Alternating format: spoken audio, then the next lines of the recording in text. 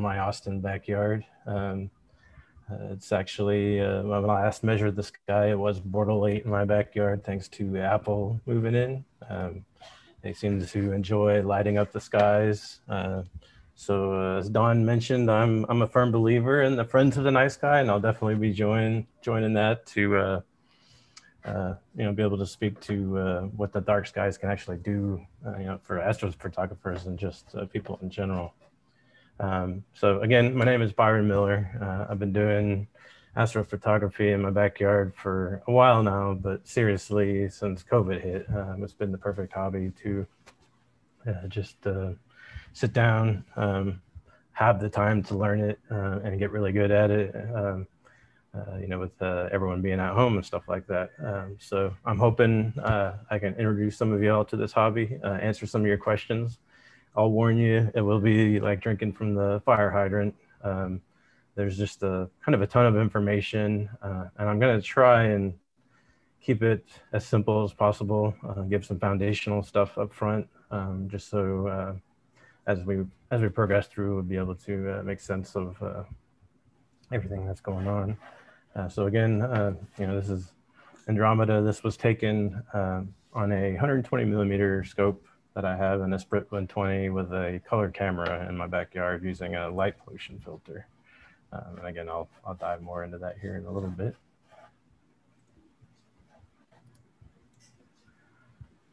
So the disclaimer, I have to say it's fun, it's addicting. But I'll joke around that, warn your family and friends, and especially your significant others. Hey, I'm getting into astronomy. You might not see me very often. I thought it was just me at first, but as I've talked with people on the internet and met some of the great community people doing things virtually, it's almost universal. You just kind of get hooked. And it's not just at the nighttime either. There's a lot of things that you learn during the day and you can experiment with during the day. I find it just fun, addictive, educational.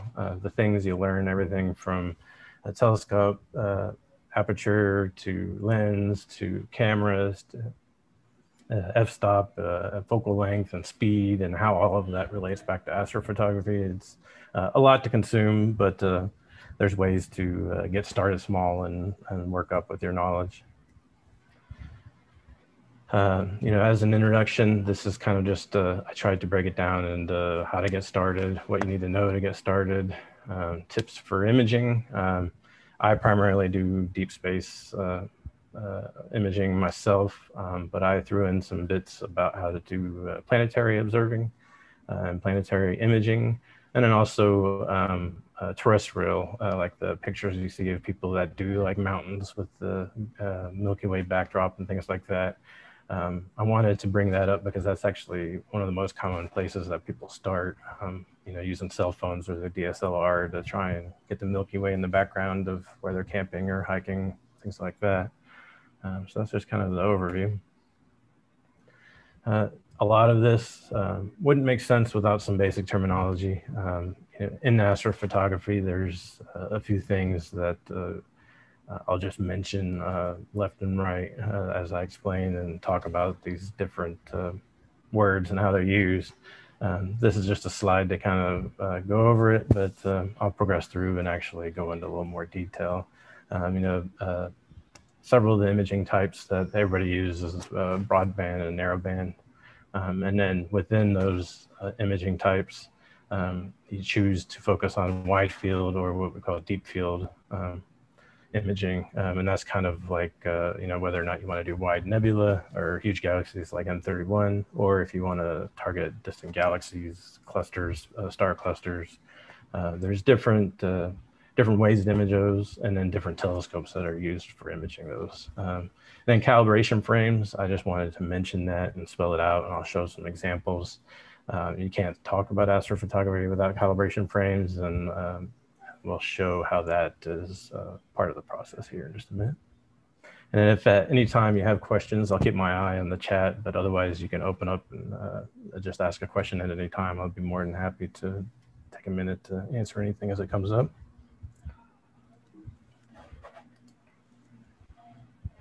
So broadband imaging is your classic color imaging. With color cameras, it's just straight up with no filter or with a light pollution filter. A light pollution filter actually is a piece of glass that will help eliminate sodium transmission lines, which used to be the most common light pollution transmission that cities had, but a lot of them are moving to broadband LED. So some of them help cut out some of the LED spectrum to help let you image in your backyard. But otherwise, broadband imaging is with a color, one-shot color camera, or if you choose to use a mono camera, you have to run LRGB filters, which is L stands for luminance, and then red, green, and blue. So an OSC camera has what they call a Bayer matrix on it, so that it can pick up color through RGB automatically. But you can also use your one-shot color cameras for narrowband. We'll get into that a little bit. Narrowband imaging is kind of the secret sauce to backyard imaging, especially in high Bortle skies. Much of Austin is at least Bortle 6, Bortle 8, and white zone if you're anywhere near downtown.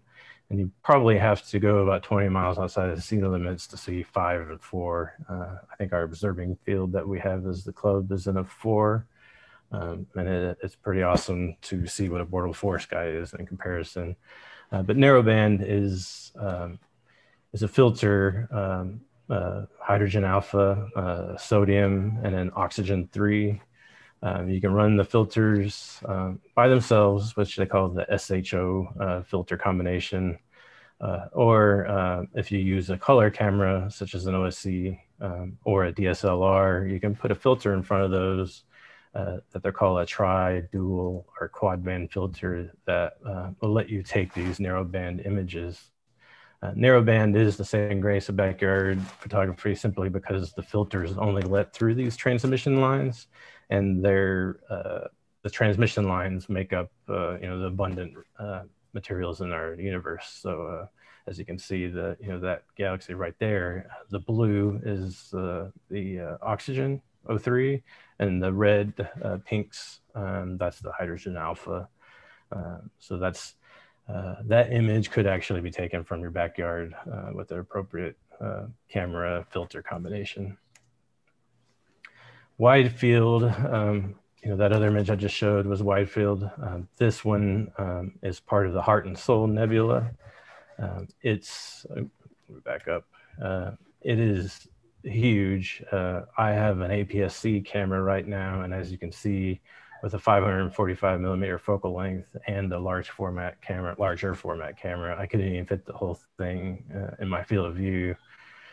So that's hundreds of light years across from left to right. So you need wide telescopes to be able to capture these things, and I'll dive more into what a wide telescope actually means here in a little bit. Deep field is the opposite. It's technically not the term. I think the Hubble calls deep field or ultra deep field, but it's the same kind of process behind it. Deep field imaging would be you're focusing on extremely long focal length, very narrow field of view, and more magnification. So you might be shooting for galaxy clusters, galaxies individually, or small planetary nebula and things like that. Super popular. There's what we call galaxy season, which is early spring, when there's just an abundance of galaxies out there. So in the industry, a lot of people that even shoot wide field will remove their reducers and switch their camera gear to a longer focal length to be able to capture the cool galaxies that come in. This is just a representation of what you would see with a short and long focal length, and this is just through a single scope. So this is my Esprit 120 reducer, and then without a focal reducer. So you can see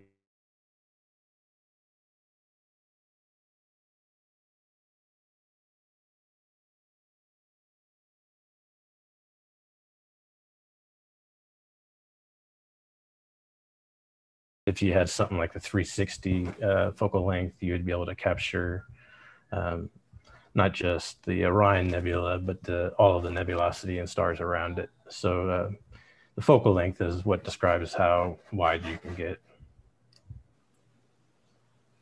And then, the learning curve of astrophotography compared to any other photography out there is what we call calibration frames. With a telescope, there's optical aberrations on it. There's noise on your camera, whether it's a DSLR, an Astrocam, a cooled Astrocam, or CCD. And then there's dust. There's also the actual mechanics of the telescope, whether your focuser is big enough for the aperture size, whether or not your camera connection to the telescope is wide enough.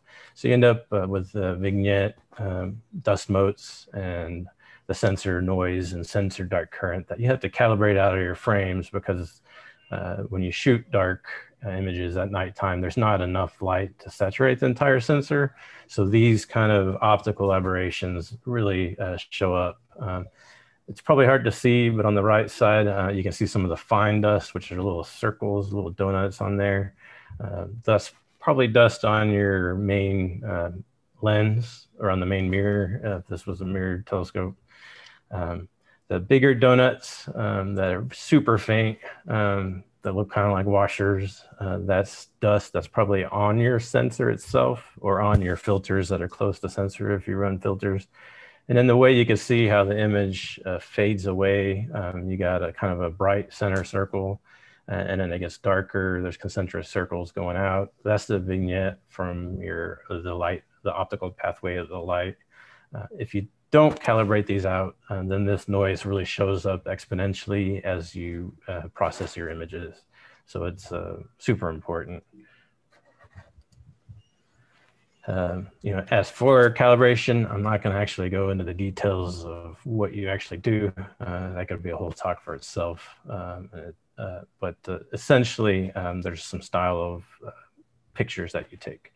Flat frames are used where you have a small light that you put in front of your camera, in front of your telescope, and you take fairly short exposures up to about half the electron or ADU rate of your sensor. So if you run like a DSLR and you take a flat frame, you take a short exposure, probably 1 to 2 seconds with this light source, a clear light or a white light source, a very smooth light source at the end of your scope. And it captures what you see in this right side. It captures those materials. You take anywhere from 20 to 40 of those, and then you stack those together and you create a master flat frame. Bias is on any kind of camera when you're running electricity through it, and you just tell it to open the shutter or to expose any image. The camera has what they call a bias noise, and that's a certain amount of electron noise that'll show up as static, for lack of a better word.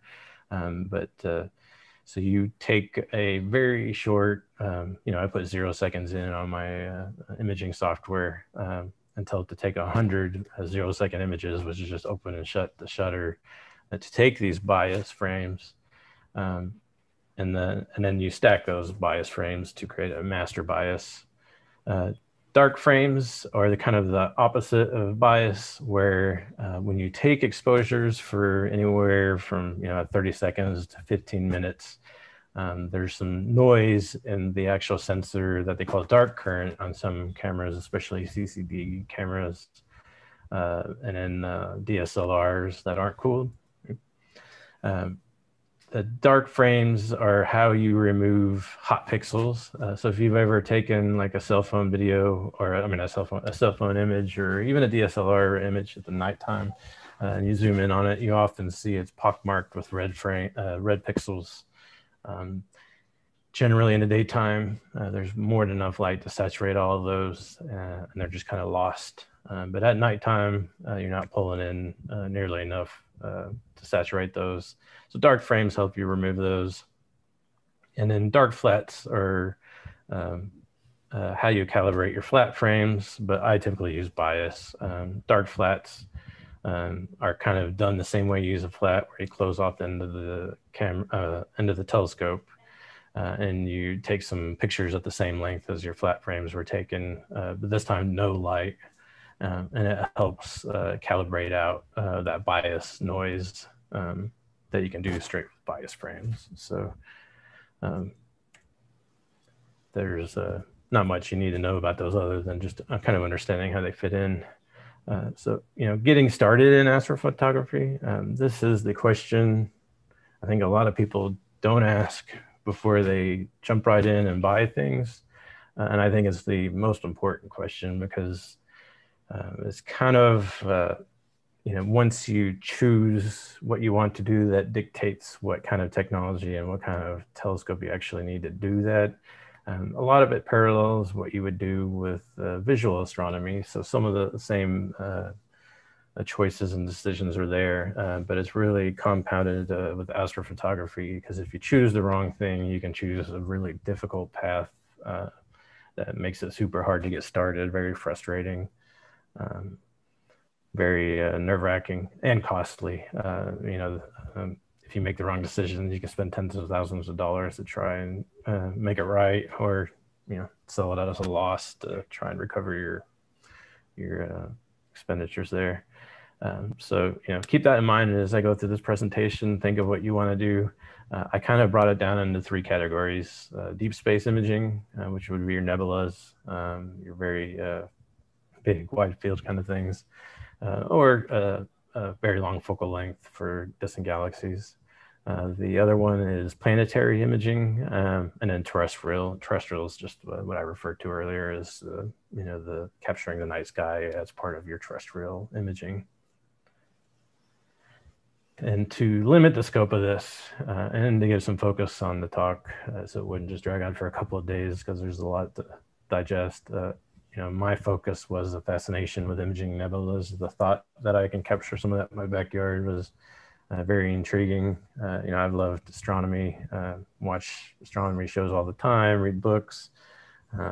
It's something I've been obsessed with, and the idea that I can do anything in my backyard to see through the haze and light pollution and to capture this stuff from home was very intriguing, and the perfect hobby to pick up with COVID being around and more free time in the evenings.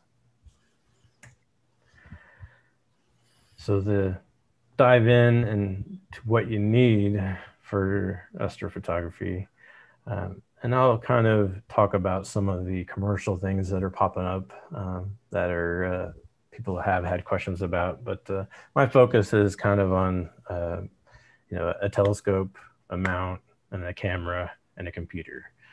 Not necessarily some of the cell phone kind of cameras or cell phone combination telescopes that are coming out. I'll speak to that in a little bit. But I think, to get the most out of your backyard, you really do need a real refractor, reflector. DSLR is good. CMOS is, superb. I say CMOS differently. The DSLR really is a CMOS, but in astrophotography, CMOS cameras are usually cooled and full spectrum, which I'll get into a little bit more. CCD was super popular, but it's being replaced by CMOS, for lack of a better word. There's a lot of people that really love what CCD has done in the years, and they're really holding on to it. But it's moved more into the medical imaging and less in the consumer space. So it is extremely expensive to invest in CCD. And so, I say get started with what you have. A DSLR that you've got, a Canon or a Nikon are two of the best that have drivers and capability to use with some of the open source software to get started. And then mounts, it's really about a German equatorial mount. I wouldn't recommend anything else to get started with if your interest is photography. And on top of that, these are scopes that are great for astronomy, but not astrophotography. So I'm sorry, the Dobsonian, I love these things, beautiful visual. They're okay if you want to hold your cell phone up to them and take a quick shot and picture what you what your eye can see in there. You might be able to take a few seconds of a photo on some globulars or things that are pretty good with the stars that won't smear too quickly. There's telescopes like these that have clip-ons for putting your cell phone on. So if you want to take a snapshot and not have it shake the whole telescope, there's companies that do that. If you have a 3D printer, you can get on Thingiverse and you can download printables to hold your phone and lock it in there and set up a timer and do some photos. So these are great for more, I'm just getting started and want to see a picture rather than actually getting into astrophotography and wanting to focus on really the data that you can get. These ones are huge. I used to want one. For visual imaging, they're pretty awesome and stuff. But without a fork, without a wedge, you'll have field rotation on these if you try and do any length of imaging. So they're good, again, kind of like the Dobsonian, where if you want to take a picture of what you're seeing, you can certainly do that. But if you want to actually process them like astrophotos, they're super difficult. Now, there are ways where with some of these mounts, you can actually put a D-rotator on them or a camera rotator. It just gets super expensive because oftentimes you have to modify your focuser. You have to modify the imaging train to be able to support that. And on these kind of scopes, there's usually not much room for that kind of stuff. So you kind of have to know what you're getting into if you choose that route versus, getting started. I wouldn't start with one of these. And then these are the ones that are popping up everywhere. I say they're fantastic for outreach, but not so much good for backyard astrophotography. These are ones where if you throw it in the back of your car and drive out to the dark sky or the ranch, they do better out there, but you will just more often than not, if you tried this like in your backyard or any major city, you would end up with big white splotchy photos with a couple of stars in it, if anything. They really don't have the capability to be able to do what you need to do in your backyard to image. And if you're going to spend money, I have other recommendations for things that you can do. But for outreach, if you're setting up things for students and things like that, or just trying to learn the night sky, they're pretty cool for that, but super difficult in light pollution skies.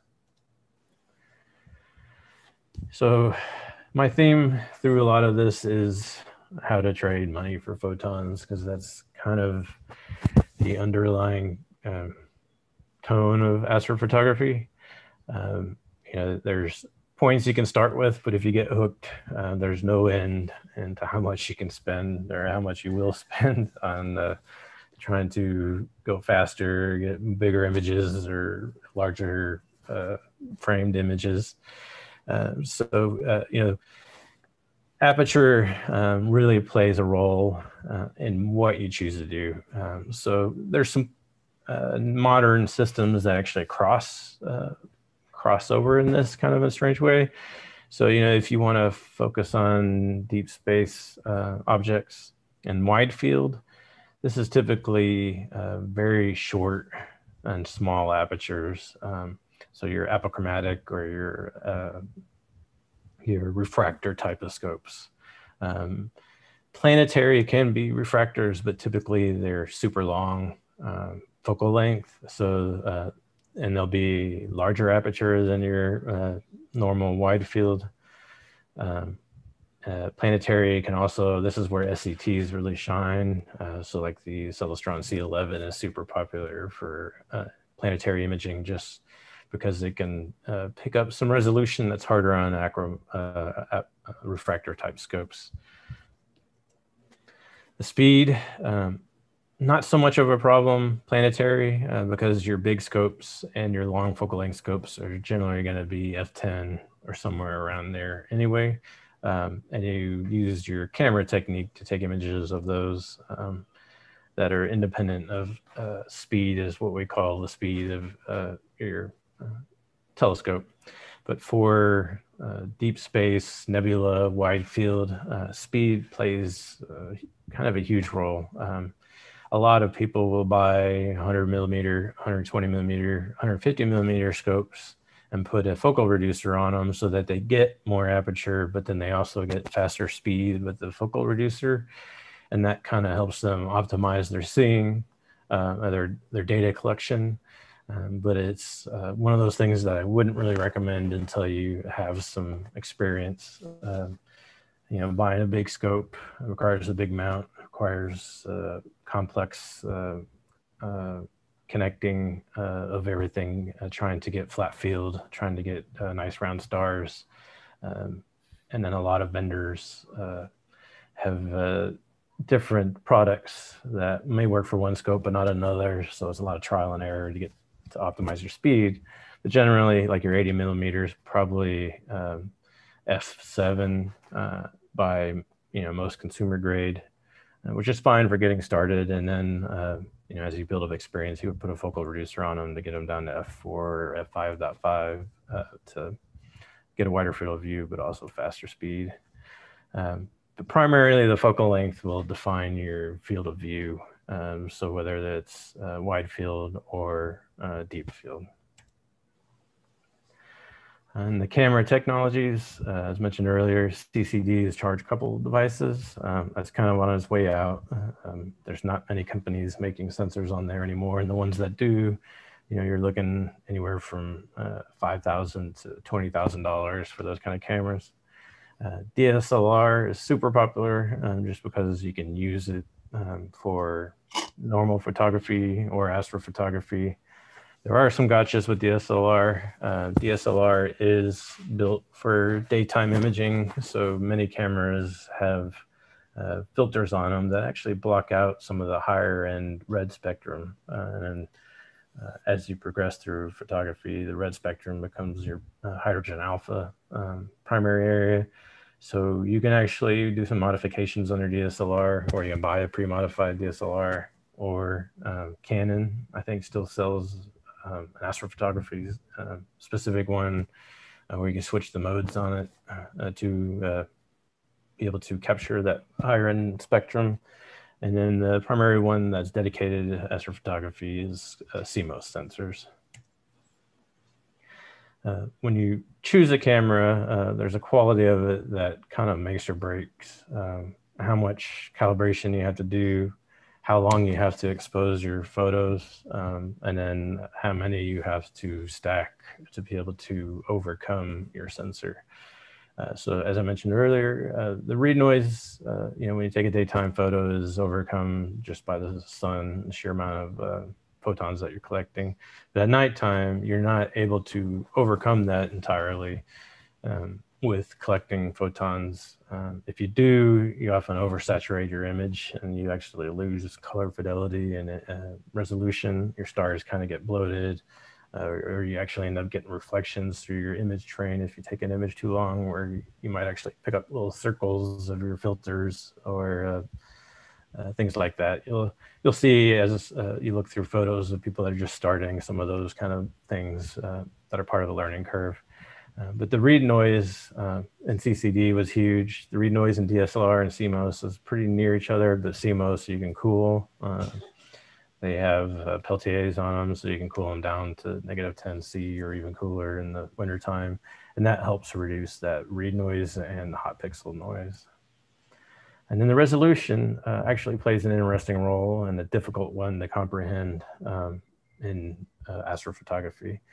When I first got started, I just kept researching, the biggest APS sensor with the most pixels, but it was kind of going down the wrong route because when you pair your camera with a telescope, you actually want to make sure that it's correctly sampled.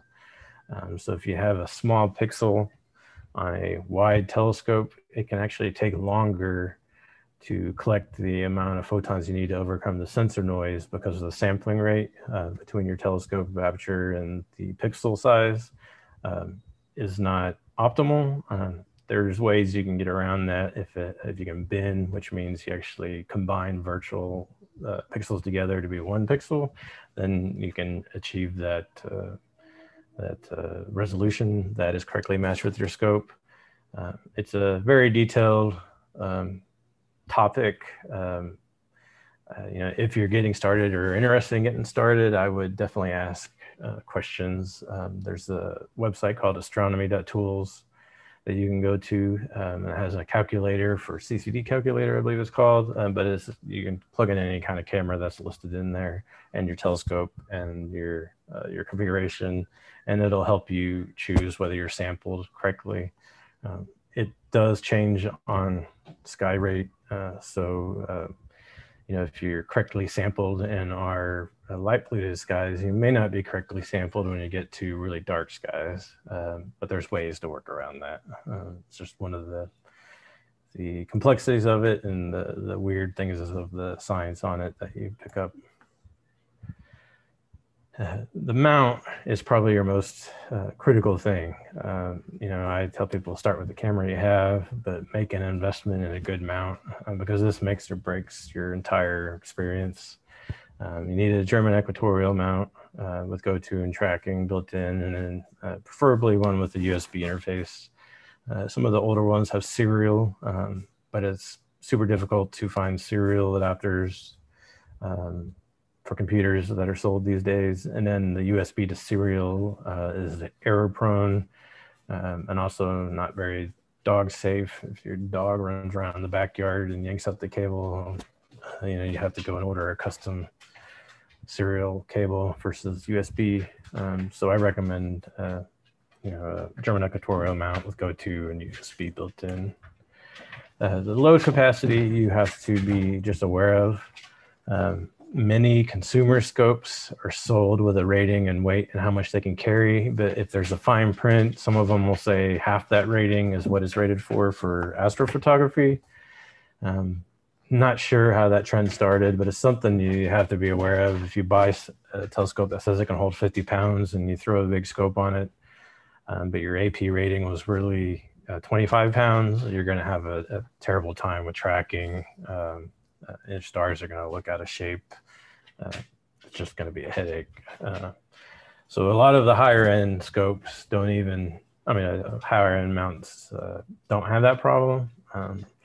So I always say favor spending money here if you can. And portability, a mount that can hold 50 pounds of gear, it does weigh a bit, especially with weights on it.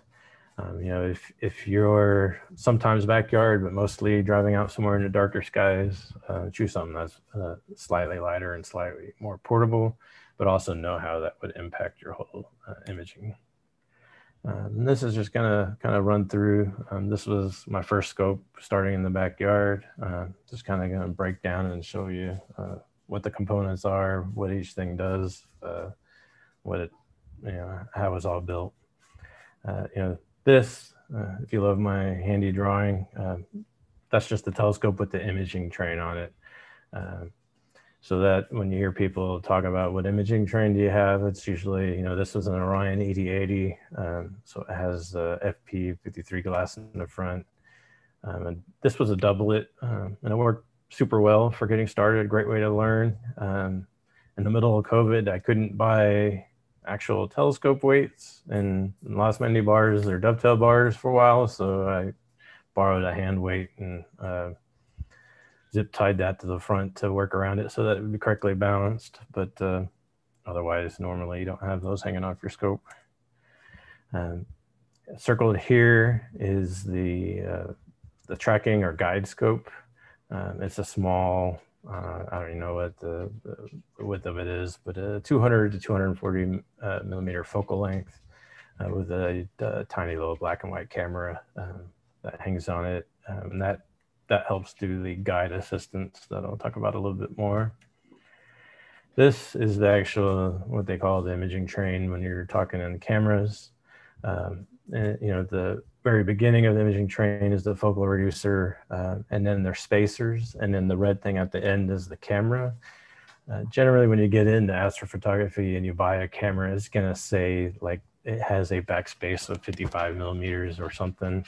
So the space in the middle between the focal reducer and the camera, that's just providing that backspace so that the camera is in prime focus. And it has optimal coverage of the camera sensor in the image train. This was a robotic focuser. It's not required. You can use a Batinov mask to focus if you already have those. But I've found if you're if you're spending money on astrophotography, and like me, I still had to get up and go to work the next morning, the focuser, which you can bolt on almost any kind of telescope out there. You just pull the knob off, unscrew the knob, put this contraption on, and then mount the brackets on your scope, and then run it through software, and it'll run with your camera to autofocus. Super handy, and not just to get the focus down really good, but focus will change and shift through the night. So being able to just let your scope image all night and autofocus whenever it notices that shift is a great time saver and sleep saver. This is the Batinov mask someone actually just cut out of paper. You can do the same thing. Again, if you have a 3D printer, there's lots of stuff on Thingiverse to be able to download this. And it's a way to focus where you create a pattern on the stars and you try and get the pattern to be tight. The Wikipedia article has a lot more depth on it. I recommend just Googling or Binging Batinov mask. A little too much to put in here to teach you how to do it, but it's an option for focusing. Here, just circle the mount. This is a EQ6R mount. It's very heavy duty, robust. As you can see, it's got a USB port. I don't have the hand controller connected to it. The little lens on the end there on the back side is actually the polar alignment lens. So you actually look through that to polar align.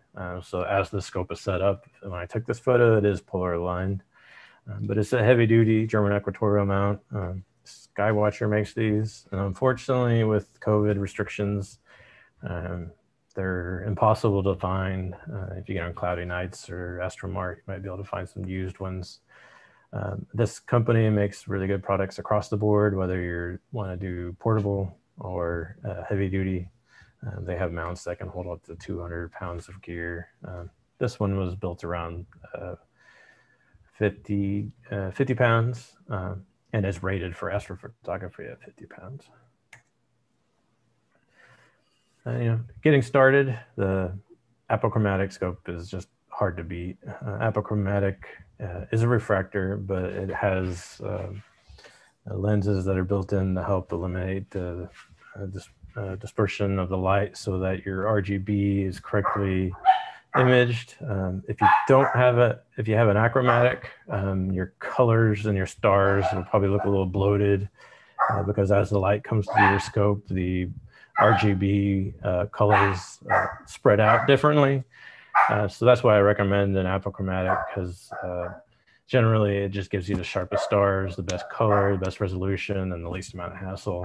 A doublet is good enough. A triplet, if you can afford spending that much more, is better. Cameras, start with a DSLR if you have it.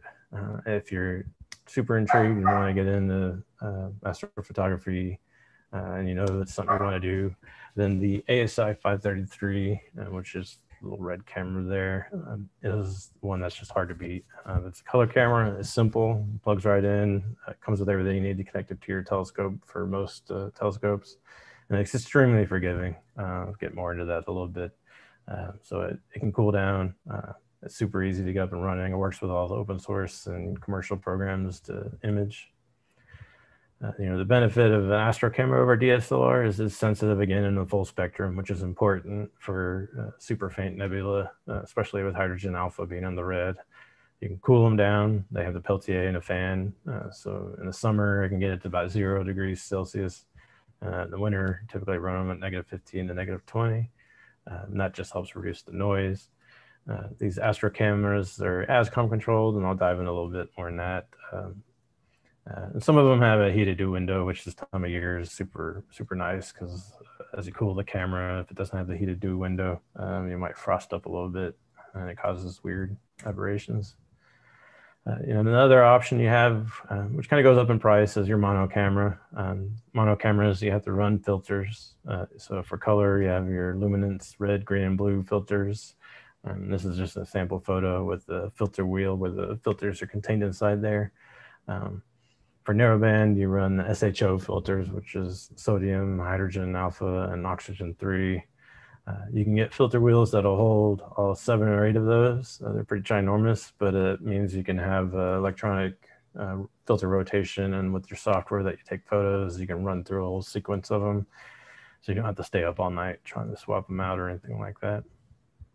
But the mono camera doesn't have the Bayer matrix, and you can take mono photos straight with luminance, or if you like narrowband, a lot of people just do mono with hydrogen alpha. To get started, SHO filters can get super expensive, and LRGB is much more affordable. And the mount, again, EQ6R is kind of hard to beat, but again, the mount is the most critical thing, I would say, even before camera and telescope. You know, if you have an achromatic and you haven't bought an Apple yet, you can start with achromatic. You know, you just have to know that the stars may be a little bloomy in comparison.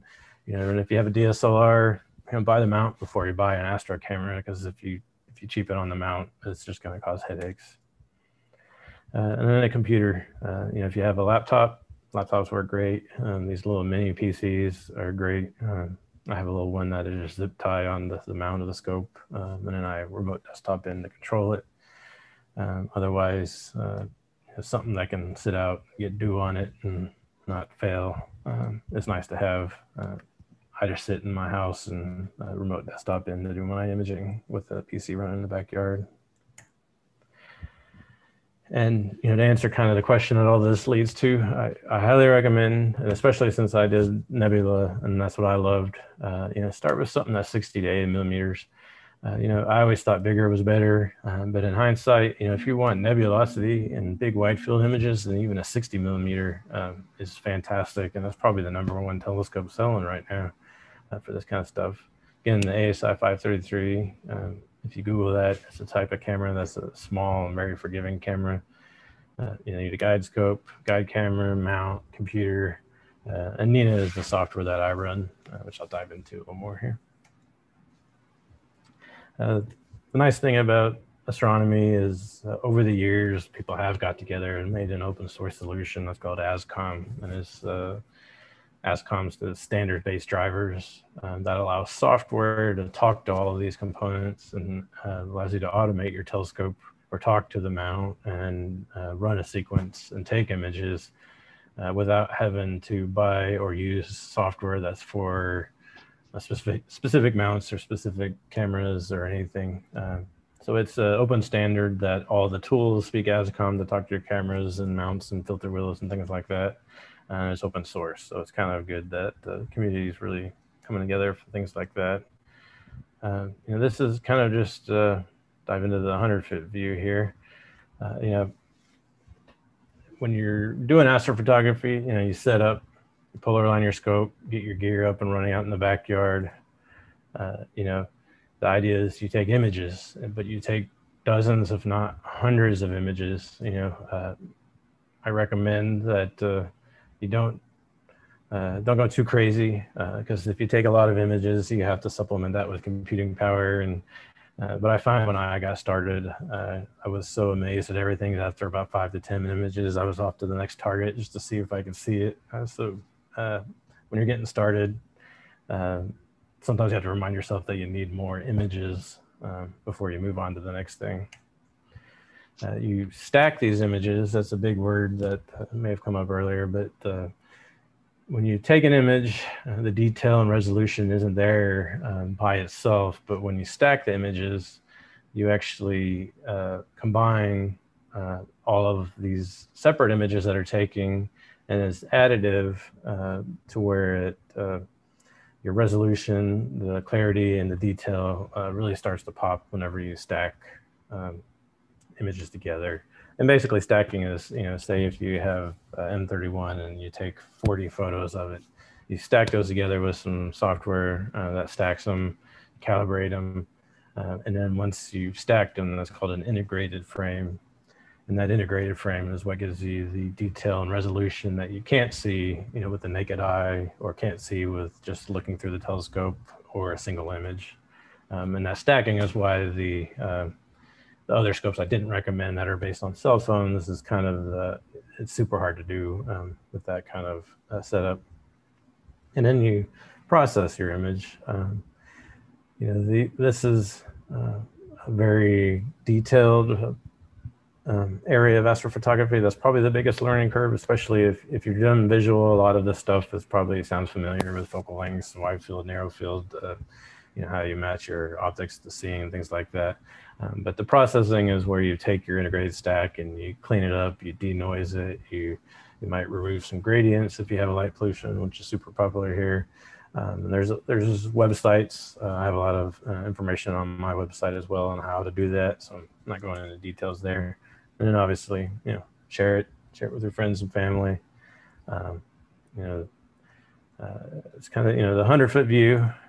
Now we'll dive into what actually goes on when you run astrophotography. And I'm doing this agnostic of software because there's literally 50, if not more, programs out there you can choose to do these type of events or sequences, we call them. So, you know, set up your scope, you got it up and running, you're taking some images, but you know, you focus, you're polar aligned, you run your autofocus if you have an autofocus, or you focus with a bat knob mask. It's super critical you get focus in right.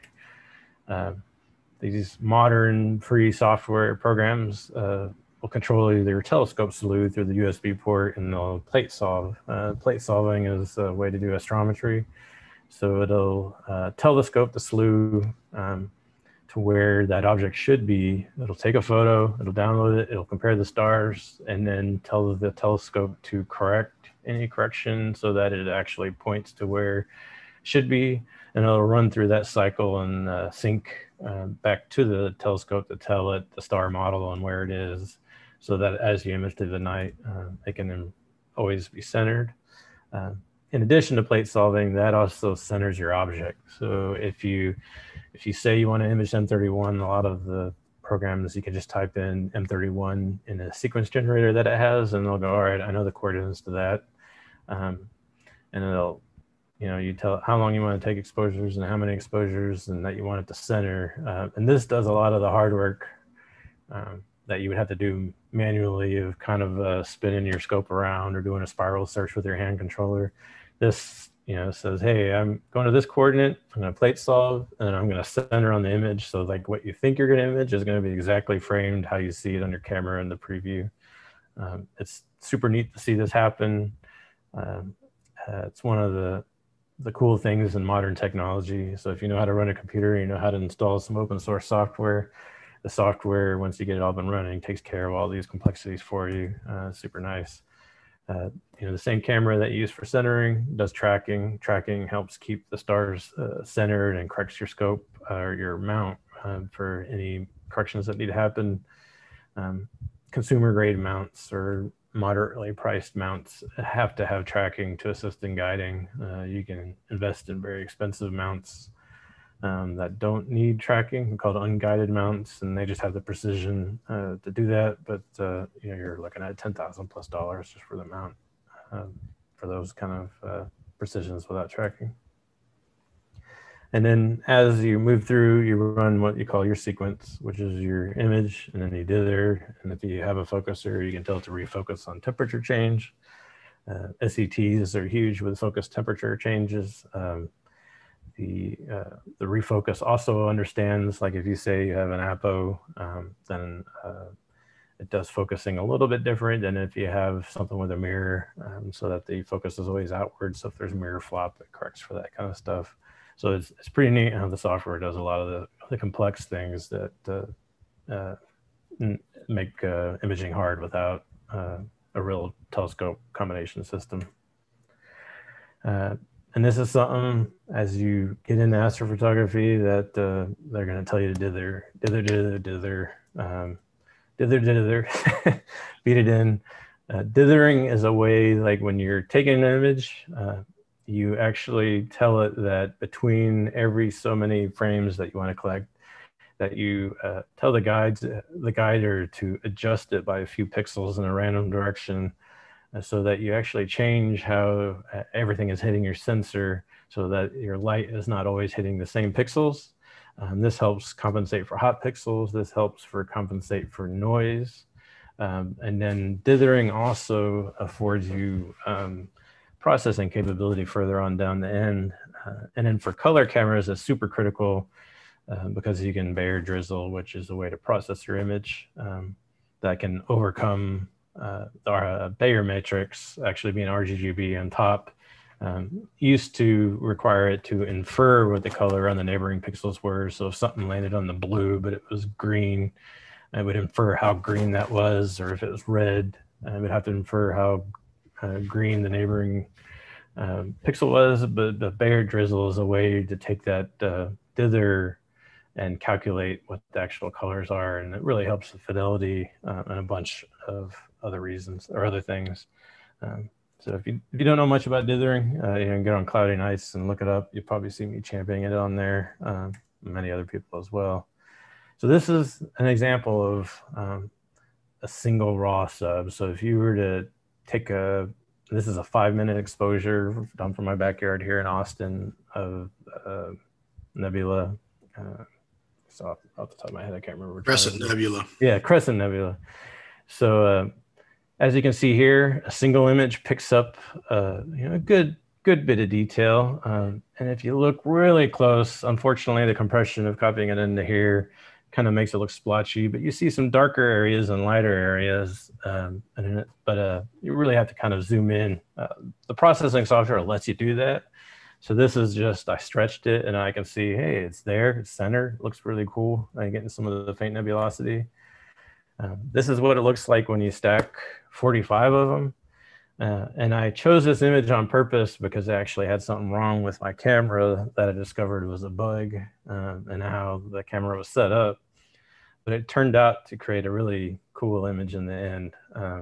So in this one, you can see there's quite a bit more detail when there's 45 of them stacked together, but there's this weird purple color that's kind of overbearing.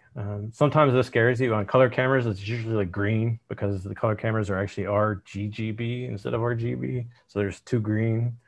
For terrestrial and Bayer matrix imaging, the green actually is what picks up the resolution of things. So there's double the green just so you can get double the resolution, almost like a luminance for a narrow band. So this one, you can see there's a little bit more cloud visibility and some darker spots. But when I cleaned it up and actually did the processing, this is what it actually came into. And this one just kind of popped out, and I've shared it online. It's very deep red. At first, I was like, I don't know what the heck is going on here, but it kind of grew on me because of the amount of texture that it can bring out. And then I got a little bit of the oxygen. If you look closely in the crescent, you can see some like green or a little contrast to the red. I think it would have been a little bit better had I discovered what the issue was. But when I shared this online, I started asking around, are these cameras, I knew astrophotography cameras, when they're cooled and dedicated, they pick up the red, but I didn't think it would turn this red. And it turns out the white balance was wrong from the factory. So it was kind of an interesting way to work with the community and figure out the white balance issue. But it also, I learned how I could use white balance to do images like this. Like if I really want to make the contrast pop out, I can go back to the way that white balance was misconfigured and repeat that process. Now, the problem with the white balance configuration is it's actually put into your raw data. So you kind of have to fix it post-processing, and you can't correct it back as much as you would hope. So it's kind of a bummer that it happened. I had to delete some old images, but I learned to live with it, and I really love what came from it. Software. I love the open source software, so I really love NINA. NINA, Nighttime Imaging and Astronomy, is what it stands for. It's open source, great community. SGP is a super popular one. I put a $sign next to it because it is. They're moving towards subscription. It's not very expensive. It's super robust, super reliable. People really love it.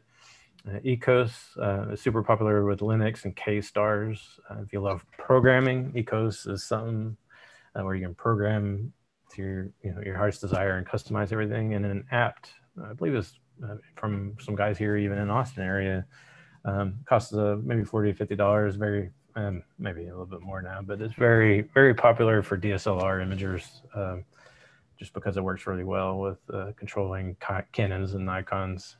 but all of them can control DSLRs except Sony. Some reason Sony cameras are just not supported. Sony DSLRs are not supported, which is kind of interesting because Sony dominates the astrophotography sensor realm. So I guess I just don't want to lose that money.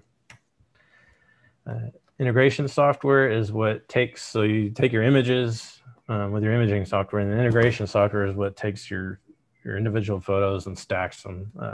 Deep Sky Stacker is an open source one that does a really good job. And then PixInsight's kind of the expensive Photoshop of astrophotography that has integration built in.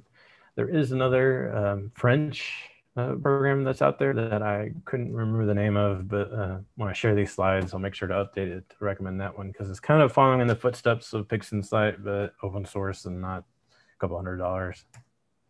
For one that's in between Deep Sky Stacker, which is free, and PixInsight, which is much more pricey, Nebulosity is about $70, I think. Oh, okay.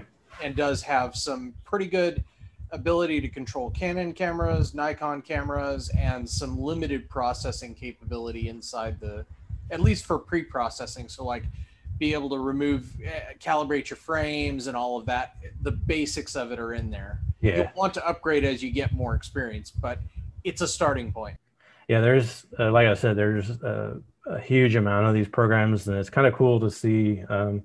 COVID brought in a huge resurgence, so a lot of them are kind of coming back to life and seeing new development and new features and competing with each other. So it's kind of, I would say it's a renaissance of astrophotography, honestly, because the price on cameras is really coming down, the telescope technology is shooting up, and you can kind of just choose, if you want to support open source, go for it. If you got some money, and like what some of those programs have, there's a lot of choices. As for image processing, PixInsight, it's kind of, again, the premier one. PixInsight is kind of like Photoshop superficially, but the idea with PixInsight is you're not manipulating the image, but you're actually enhancing it. You're removing noise, you're stretching the colors, you're correcting the colors. So it actually includes scientific approaches to that, where you can calibrate against star catalogs, you can calibrate against star maps.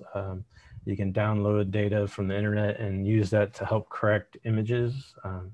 So whereas Photoshop, you're going in and you're actually altering what those pixels are without regard to correction. I'm not a purist because technically almost everything we do is false color anyway. There's some people that advocate one way or another, but I'm not really concerned with that. Another thing that's like Photoshop is GIMP. It's graphics image manipulation program is what it stands for, but it's more like Photoshop in that you can edit, you can do everything. There are some open source tools that are being developed for that to really kind of improve it. Photoshop is subscription these days, but it's $10 a month. It's not terribly bad. PixInsight is a one-time purchase, but it is a few $100s. So again, in the software, the ASCOM is what abstracts out everything. So you got your focuser, filter wheels, cameras, dome controls, mount controls, flat panel weather. There's a whole list of services that when you buy these products or try and connect these software to whatever choice of acquisition program you have, uses ASCOM drivers to do that connectivity. And this just saves you from having to use specific software from a specific vendor to use a specific mount. It's kind of nice that they agreed on this. There's several other standards that are, there's INDI, there's one or two others. ASCOM is moving to a network-based approach, so you can actually have networked computers connect and talk to devices. I think they call it Alpaca or something like that. But this is just the interface that allows everything to have a common communications model. And then planetariums, Stellarium was mentioned earlier, is absolutely great. I recommend any of these planetarium programs for getting to know the night sky. They also can control your telescope. So if you're familiar with using these to control your scope, you can use these to target for SLU. A lot of the programs, you can go in and choose what target you want. And then you go to your acquisition software and say, hey, I want to pull in what I'm targeting in Stellarium, and it'll talk to Stellarium and download it and center it and create a sequence around it. So they're just good tools. You know, I recommend software over buying books and sky maps and things like that, just because they're great. Online tools, Astrobin is great for sharing. Astrobin is also great for learning. So if you have a telescope or you have a camera or you have anything, you can go in Astrobin and search, just say, you know, I have Canon DSLR, and it'll find everybody that shared images with that. And you can go message those people and ask what kind of experience they have and things like that. Telescopius is kind of coming around with doing lots of cool things where you can create mosaics on there and then download those mosaics to run on your software or just see what's up in your night sky for this day. And then astronomy tools is just a whole bunch of tools for letting you know how your system would behave, what the best seeing is.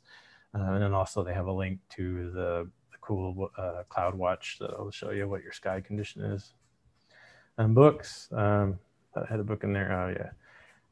There's millions of books out there, but the one book that I would recommend, you know, if you're just going to spend maybe $45 or whatever, is the Astrophotography Manual. It's on Amazon. It covers everything that I'm covering, goes into super detail, but it also has a bit on processing, which is just super helpful for a single book to have as reference. But, you know, wife, every time I'm like, hey, I'm thinking of picking this up, you know, how much does it cost? That's the $1 million question. It's really as much as how much you can spend. But again, it's the investment. If you're gonna start with a camera you have and start with a telescope you might already have, or a telescope that you can borrow, or a telescope that you can buy that you're familiar with, get those, but spend the money on the mount. You know, if you're doing deep space, you know, you can start with a smaller setup, smaller scope, DSLR, works really good there. Planetary requires a little more aperture, which means bigger scope. It requires longer focal length, which longer focal length translate into very good mount. You need very good tracking. Otherwise, you'll get stars that look like tadpoles or blurry images. So planetary is actually, like, you know, when a lot of people get started with astrophotography, they're kind of thinking planetary might be the best way to go because you can see Mars, but it's actually one of the most difficult things to master. And in many ways, one of the more cost prohibitive things to get started with, which is kind of funny because it's the telescope and mount that you spend the money on, whereas the planetary cameras are much more affordable, but you typically wouldn't use a DSLR or anything that we have. And hybrid is the absolute cheapest way to go. You can buy mechanical mounts that are super tiny, might cost a couple $100, if that much. So you can set it on a rock and have it do a long exposure, and then just rewind it and take another long exposure, and no batteries required or anything like that. So the hybrid or terrestrial is a super easy way to get started with it. And, you know, through everything, it's all about the SNR, signal to noise ratio. Everything you do is to increase the signal and reduce the noise. So you got your calibration frames to help reduce the noise of your aberrations in your scope and on your sensor. And then you stack as many frames as you can to reduce the noise. It's a super complicated thing, but it's actually kind of simple. You know, you take images and then you stack them, and then that stack is additive, but there is a cost to that stack. You know, it's diminishing returns. You'll hit a certain point where you're adding more photos. You'd have to just add so much more photos that the only way you can get more data is if you bought a bigger telescope, because it just never, you know, the diminishing returns kind of defeats you.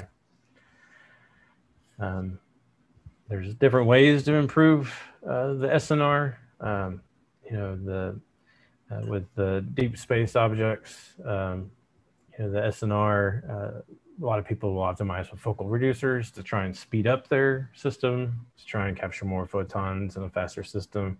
Planetary, you take a lot more photos, and it just takes hundreds of photos. I mean, you're probably doing 200 or 300 frames per second on some of those cameras. And then hybrid, you know, it's just however many photos you can get in the session, but clearer skies matter the most there. And DSO is, you know, here's the elephant trunk. You know, there's, as mentioned just a second ago, with wide field, focusing on nebula and big clusters, There's different ways to optimize that. In your backyard, the narrowband technique of capturing them is the best way to capture them. Broadband is good on new moon nights, but otherwise, with the moon and sky glow and light pollution, broadband is super difficult. So a lot of times there's these huge debates of, you should just buy a narrowband camera and spend the extra money on filters and everything else stinks. But I haven't really bought into that. I found color has worked really good. And then in color cameras, you can put narrowband filters in front of them that actually are not super hard. You can, if you know you're just going to shoot narrowband, you can just screw the filter in on your focal reducer usually, leave it there, never worry about it, and just enjoy taking photos. It's when you're deep space imaging or any kind of imaging, it's always time. The time translates to your SNR. The time and location, you want your object to be above the horizon, obviously, above the trees. The higher you can get above 30 degrees, it's just like visual observing. If you can get above the lower atmosphere, you're going to have much better data. So that limits the time of how far you can actually image. Imaging time is time, like how long you can actually have the exposure running. It's not uncommon for 5 minutes to kind of be like the industry standard, for lack of a better word. So you need to take lots of 5-minute images. And then integration time is the cumulative effect of stacking those images. Processing time, there's a trade-off. If you take tons of small photos because it's super bright and light polluted and you can't take long ones because they wash out, then you spend a lot more time on processing and integration because the computation and calculating of stacking all that together is a lot of time. And then you learn what can I do to optimize that time. Here I just showcase the Cygnus region, make sure it's above 30 degrees. This is heading right up. You don't want to image below. The imaging time is impacted by light pollution. It's impacted by the moon. If you're near the moon, you can't take long exposures because the moon will saturate your camera. You can try a light pollution filter, but even then you reduce your imaging time. Imaging time depends on your camera. A DSLR is going to need probably shorter imaging time because of the hot pixels than CCD or CMOS. CCD needs the longest imaging time to get over its noise. And then as you progress through, you want to take images where you're not clipping pixels, that you're not oversaturating, not having star bloat. A lot of it's just through experimentation because there's math behind it, but the math can't describe the variability of your skies and everything in a fashion that any one person can handle. Integration time, again, it's got a diminishing return as the signal and noise grows. It's the square root of time or a number of images.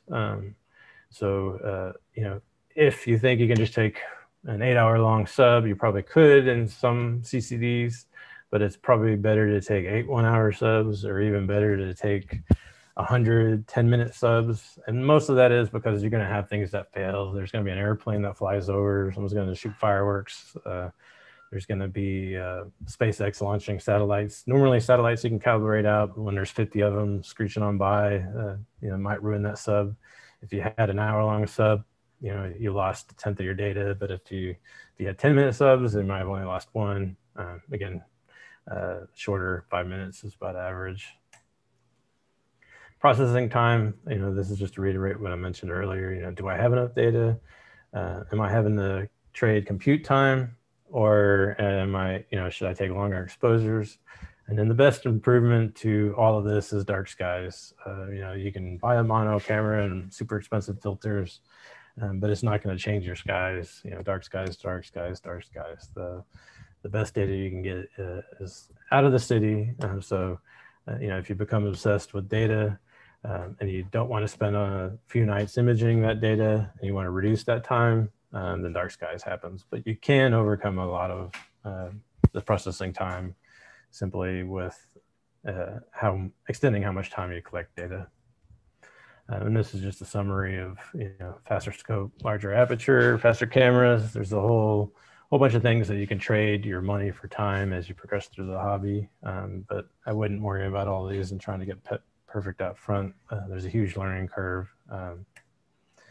You know, this just summarizes, you know, the light pollution is an issue. You know, narrowband is the secret sauce to backyard astrophotography and capturing deep space things, and then being able to just see them more clearly. This is a scope that I'm currently running. So it's a 120. I have the filter wheel on it and the camera and the off-axis guider. It's kind of what I've moved into. You can see the little focuser, the invested in a smaller one. You know, ran this in my backyard for a while. I got hooked, and it's actually in an observatory in Texas now. And I was hoping to be able to do a live demo of it, but it's unfortunately cloudy up in Throckmorton right now. But planetary is the other one, and I'm going to kind of speed through this just to kind of cover it. It's a lot of the same stuff of deep space, but there's some gotchas with planetary. You know, the same thing as before, exact same slide. You know, you want to make sure that the planet, if you're going to focus on Jupiter or Mars, that is higher up on the horizon, that you don't want to go through the soupy atmosphere. Dark skies don't quite matter as much because they're usually running a longer focal length or wider aperture. It's all about seeing and visibility. And then time is, you want to take as many small photos as possible, and then processing the time is the software that pulls those photos out, what they call lucky imaging. And then optimizing time is kind of the same thing, how you process those lucky images. So what lucky image is you're observing Mars or observing Jupiter, and you want a really fast camera that's taking a video essentially at a few hundred frames per second, and it's taking just as fast as it can to kind of brute force its way through seeing. Your seeing is going to be shaky and wobbly as atmosphere disturbs, but if you take 10 or 20,000 photos super quick in these videos, you might get a dozen or 2 dozen or 3 dozen really good ones that it can pull out, and then you can sample those together and stack them, or take a little movie of them and actually show like the rotation of Mars or moons going around, things like that. So lucky imaging is really just the idea of just a zillion photos super fast for as long as you can, tracked well as it crosses the sky, and then pulling out through software the best images. And it does all that automatically, like it calculates the signal and noise, it can compare against good samples, and you're not having to blink through them yourself or look through anything. So again, with imaging time, you know, faster camera you have, the faster disk, faster computer, the more you can really crank that out to increase your odds of getting a good lucky image. Integration time is kind of the same with planetary. As many images as you can. You're not stacking them all, you're just pulling out the ones that you like. So anything that optimizes that will increase your odds of getting really good planetary images. And in time, same thing. You know, the compute and speed of your camera really matters here. Ironically, imaging camera, you know, as mentioned earlier, really big scopes, so really long focal length and really good mounts to track planets. But the cameras themselves are much cheaper. So there's trade-offs. You might be a few $100s for a really fast camera. But as I mentioned earlier, you know, planetary imaging, even though it's the first one you think of doing, oftentimes it's usually the most difficult. Not every year the seeing is great. Down here, the skies can be really turbulent. It really depends on the season. Luckily, we don't have to worry about the jet stream as much. Get further up north, the jet stream really rips through and makes it difficult to do planetary. But this year, with Mars being so close, there was a lot of people getting into it, and it was pretty cool to see what they were getting. Dark skies are really good, but the best thing you can have is good seeing. You know, the higher the planets up in the sky, the better you'll be able to get out of the really disturbed lower atmosphere. And then this is terrestrial. Just wanted to cover it. This is kind of what most people think of when they're capturing their vacation photos of things, and they want the Milky Way in the background. And again, it's all the same. What you learn on all of them, you know, the time in this one is actually a little more like, you know, you want it to be perfectly timed because the Milky Way might not be up when you're when you're up. So it's the same thing. You know, you plan it in your astronomy program, you plan your location. You won't take nearly as many subs. You won't have to. You might focus on slightly longer exposures, but this would be typically work that you do in Photoshop, where you might take really good pictures of your background and then have those separate from your pictures of the horizon and the sky above it, so that you can merge them, make them easier to do. So there's a lot more flexibility, experimentation, and fun that this one has, and it's not as complex. The gear is backpackable gear and things like that. But the same, it's all the detail, the resolution, how much data you can get is all how much time you can put in. And then if you have money to beat time, you can pay to work around it, but it just gets super expensive. This just kind of recovers, the DSLR is a great way to get this. Cell phones, I think, are going to dominate here. There's little lenses you can put on your cell phone, little trackers that you can do that you can buy on some of these Kickstarters that'll rotate your camera around and just make it ultra portable. So it's kind of a neat way to get started with photography. And the final advice is really, choose how much you want to spend, stick to it, because you can spend as much as you want. You're really trading money to get the upper hand, to beat time, to reduce time, to get better data and all that. You end up in focal reducers, bigger scopes, bigger mounts, darker skies. It adds up. And then, all in all, just start. It's very rewarding no matter where you begin. Don't get into the trap of reading too much about it and then thinking you have to spend $10,000 to get going. I see a lot of people that, they don't want to go through the steps because they see what people are creating. But I think a lot of the fun is, your first photo of a globular cluster, which isn't terribly hard, but the first time you see it on your camera and you stack the images and it comes out pretty good and see more detail than you've ever seen before, those are good learning steps and good things to share. And I wouldn't think I wouldn't save up your money or think you have to have the best gear in the world to get started. You can start with pretty much anything you got. And then some links. The SNR is very detailed. John Rista is a super big astrophotographer with DSLRs and other cameras. He's got a great blog, that link there. Nina is where you can go and download that acquisition software. Stellarium is probably pretty common. And my blog, if you want to check that out. I publish almost all my data, all of my data. I haven't published all of it. I publish it all on there so you can download it. So if you want to do astrophotography, but you don't want to buy a telescope or don't want to buy the gear, you can download my data. You still have to figure out the programs and the processing. You can stack images if you want. I create walkthroughs to show how to do everything. So it's kind of cool if you want to check that out. My goal is, knowing that it's super expensive to get into astronomy and astrophotography, I just wanted to be able to say, hey, I'm publishing all my data. Don't want to take it to the grave with me when I die. It's all out there, open source. You can download it, you can print it, put it on your wall, do whatever you want with it. Happy to share it. And then I use that to teach people how to do it, hopefully teach my kids how to do it. And then more importantly, I just want to, I found it odd when I was looking at places to put my telescope gear that they actually license your data. So I spent a lot of time looking for places for dark skies, and they restricted how you could share it. They can't share it. You can only sell limited copies. It was interesting that I didn't know photographers and observatories actually did that. Me, I'm like, it's your sky. Here, check it out. Don't forget it's up there. And hopefully we can make some dark skies and work with those to make it better to do in our backyard. And that's kind of, this image right here is the, again, the Elephant Trunk Nebula. And this was done from Throckmorton, Texas. And that's my first light at my dark sky observatory that I set up. And this was done with a color camera running narrowband filters, the Triad Ultra narrowband filters. So this in my backyard, I got something pretty close to this. It took about 14 hours to get that, but this is only about 4 hours of data in dark skies. So you can see how, if you can get out the dark skies or you can pay for dark skies, how that greatly reduces the amount of time to get the detail and resolution that you might be looking for. But these images, all of them came originally from my backyard. So it's something you can definitely do.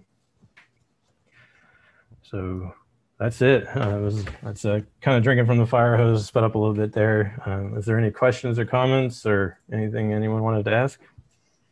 Yeah, We've had a question. Oh, go ahead. Go ahead. I just want to say thank you for putting that data out there, because that's been one problem I've always had, is that people always say, oh, use this software and this software, but they don't ever give you the data to do it yourself so that you can see, okay, what's the effect if I move the slider differently than they did, and why did they choose this set of parameters and stuff. So I really appreciate that. Thank you. Yeah, so another nice thing, on top of the data, I'm going to publish what I call the raw frames, which is the raw subs. And some of the neat things you can do is you can, if you choose to frame the object like how I did, you can take some of my data and then use that to calibrate your data from your backyard skies. So you can linear fit it is what it's called. And then you can use that to help reduce the sky glow and actually improve your image processing. And I'm working on a detailed guide. So my hopes is like I can be kind of like the star catalog of people that are backyard observers, and you can download the data if you don't have a telescope, but if you have a telescope, you can use it to supplement it. And, so it's like a calibration frame for the light pollution to get rid of all of it. So in PixInsight, you can call what they call a linear fit, and you can say, here's my master that's really good, from dark skies, but here's the one I have of the same image area, but it's in my light polluted stuff. It'll help remove that light pollution gradient without having to go and do that yourself. So it's just, there's a whole bunch of cool techniques and things that people will be able to do as I release this stuff. So we have a lot of great thanks and kudos to you, Byron, on a wonderful talk coming in on the YouTube channel. We did have one question. Are there any standards for cataloging the photos? There is. I mentioned a couple of the websites. PixInsight has the tool so you can solve it and pull the astrometry data into the image, and you can use it to overlay kind of what you're seeing and what the objects are. But if you upload to the actual astrometry.net, it'll plate solve and send you an image that shows you where it is. And then there's some free software that will take some of that output and then create local star catalogs and maps. But I use I want to say Starry Night Pro, I think will let you download your images and then place them in your catalog, kind of like Stellarium. And then you can zoom in and see your images as you look through. But the Astrobin and then Telescopius both let you upload your images, catalog them, and then you can save all of the metadata about them, like how many exposures, how long, what the temperature was. And it'll keep track of all of that. So you can see kind of where you started, how it compares. Telescopius goes a little bit further, where you can upload an image and then you can say, well, I want to turn that into a mosaic and take pictures around it and make a bigger image than what your camera can see, or what your telescope can do individually. So you can take 100 photos in one section, 100 photos in another section, and do like a 4-panel mosaic. And those tools will let you help kind of put that together and then track all of your imaging runs. Some of the more complex, like SGP, I call it like the Excel of astroimaging. It's very familiar if you work in rows and columns, and a lot of them have, they'll track your images, they'll track what you've done, where you've been. So it keeps like a local catalog of what you're working on in that fashion.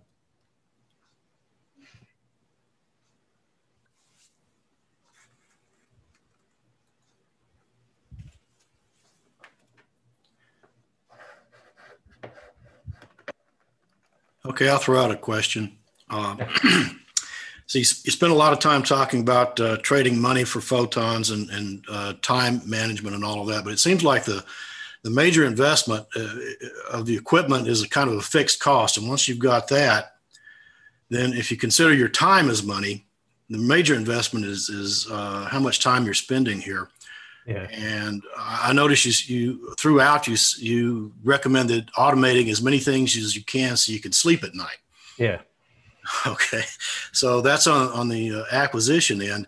But I got a lot of friends that are into this, and it's a frequent thing I hear is they have data sets piling up on them, And you'll often hear, well, I finally got around to processing this thing I shot 2 years ago. Yeah. So there's definitely that. So, you know, as I kind of mentioned it earlier, we're kind of like in a renaissance of imaging. So the cameras and all of that has really come down in price. I mean, you can get like that ASI 543 used for around $600 or $700. I mean, it's still not cheap, but for a very good camera that you'll be able to use and then sell for as much as you bought, that's the beauty of some of this astrophotography, is the price does not fall out from under you. So it's not like a computer where it's lost cost. So on that same line, there's you know, the modern like AMD and Intel, especially the Ryzen CPUs. So you can get like a 16 core CPU computer at a very reasonable cost, and you can use that to brute force some of the time that it normally would take. So, you know, CCD imagers, they chose to take fewer but longer subs so that it wouldn't take hours to do it computationally. Me, being a computer guy already, I'm like, well, I'll just invest in a fairly modern computer and lots of RAM and brute force it that way. So I don't mind taking a lot more exposures. And to be honest, when you're in backyard astronomy in a light polluted sky, you're going to have a lot more shorter photos. So if you want to beat time, you're going to have to, I would say you're going to take as many photos as you can and as dark skies as you can, but you're going to have a lot more cloudy days. So spend your computer time processing the data. You know, don't worry about that. You know, it's kind of, you know, it's the trade-off. You want to spend as much time imaging as you can. And then the compute time, you know, it might take a few hours for it to handle. You might have a back catalog of things you got to do. There's a lot more days where the computer can run than clear skies currently.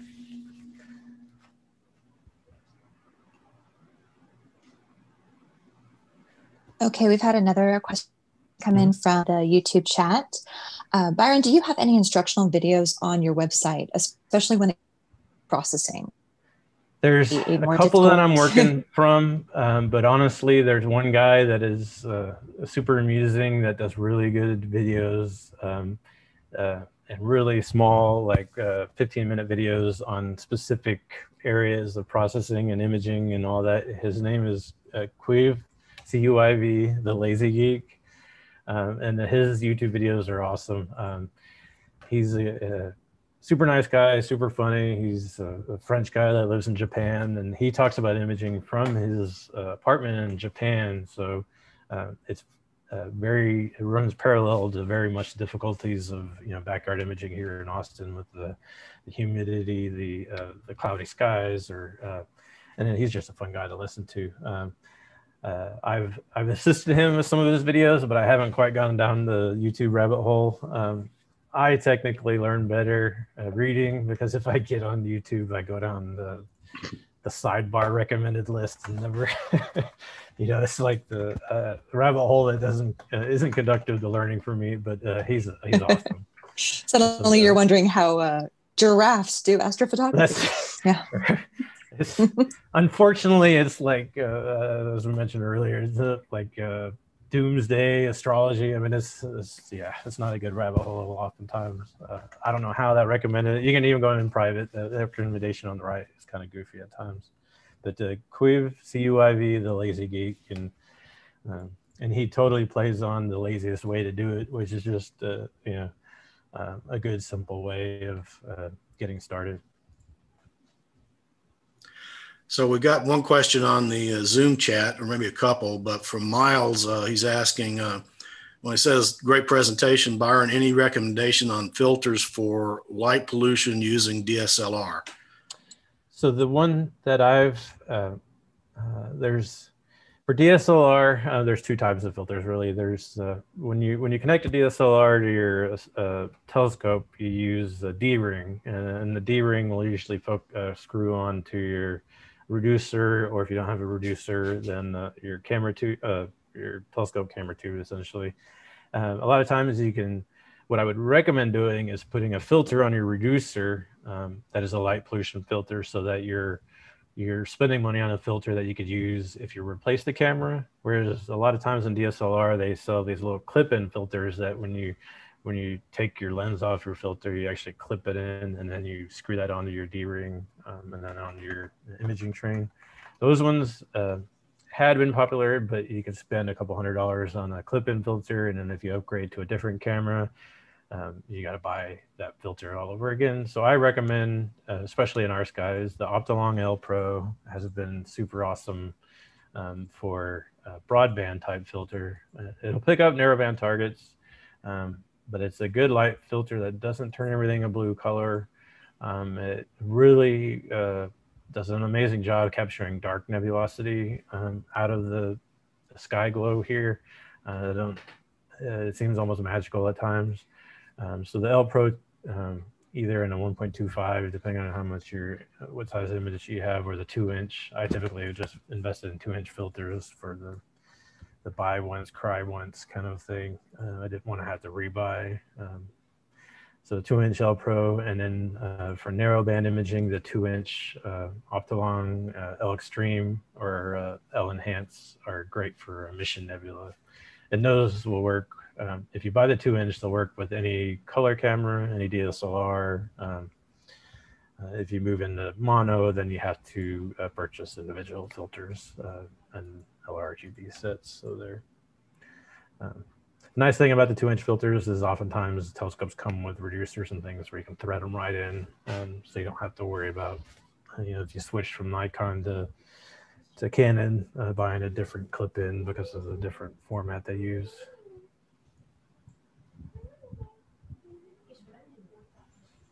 And I do, on my website, I do provide data, so you can download the data and see what the L Pro data looks like compared to non-L Pro, and I'm getting ready to publish some more tests on that. And there's quite a few people even on Cloudy Nights that have shared some of their stuff. It's kind of one of those topics where the old timers will tell you you're wasting money, but I think anytime I can be imaging in the backyard instead of having to wait until I can drive out or camp somewhere is awesome. And that's why, jokingly, moving towards automation is a big thing. The focuser letting me sleep all night was a saving grace with the, the wife and kids, because I could just set up, get a Polaroid line, let it go, and go inside, and I would dream about what I would get in the morning, but at least I could be with the family. Anything that lets you work towards standards-based stuff, I'd recommend. Say, Byron, on your 120 millimeter refractor, are you using a field flattener in the train? I am. The Spree is nice because it comes with a 1.x field flattener. So if you want to run it at the full 848 focal length, it comes with a field flattener that gives you a nice amount of back focus. I wanted to do a lot of wide fields, so I bought an Apex flattener reducer. That's a .65 reducer. It's a little bit smaller. It's a 48 millimeter. I wish it was a little bit bigger, but I actually just got a message back from the vendor that Esprit will be selling a full frame capable reducer for their Esprit telescopes. So I'm assuming it's going to be a 63 or 83 millimeter behemoth. But you do want to run a flattener for sure. It was one thing I kind of sped through a little bit. I wanted good thing you brought that up. I wanted to come back to it. Is one of the most difficult things, especially as you move into higher pixel and higher resolution and full frame, is getting a flat field of view. The 1600, which is super popular mono, ASI 1600, and the ASI 533 are small sensors, according to, in comparison to like 35 millimeter full frame. That small sensor is very forgiving with a lot of telescopes that aren't completely flat or don't have a really good field flattener, or have a really bad vignette or something where the light falls off outside the image circle. If you have a big camera and you have any of those problems, it just compounds them, and you really gotta, it's really just the amount of money you can throw at it and experimentation and trying to beat it or replacing that scope. So when I say very forgiving, those smaller sensors and smaller DSLRs are very forgiving, that they can work with some of the not terribly flat field optics. and they don't show curvature. They don't show tilt.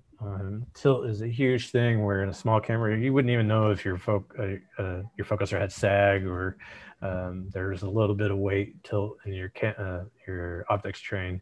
But if you move into a big sensor, the tilt can actually, between the corners of your large 35 millimeter or larger frame, actually shows up as stars blurring in those tilted directions.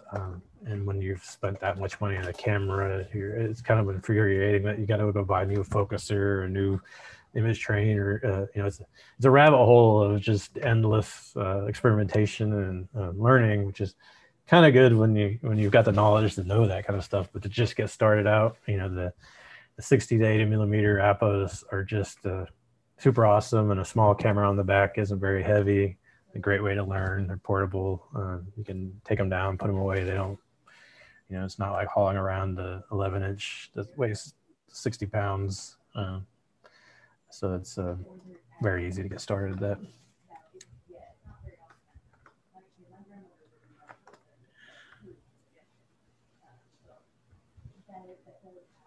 Okay, then anybody else with a question?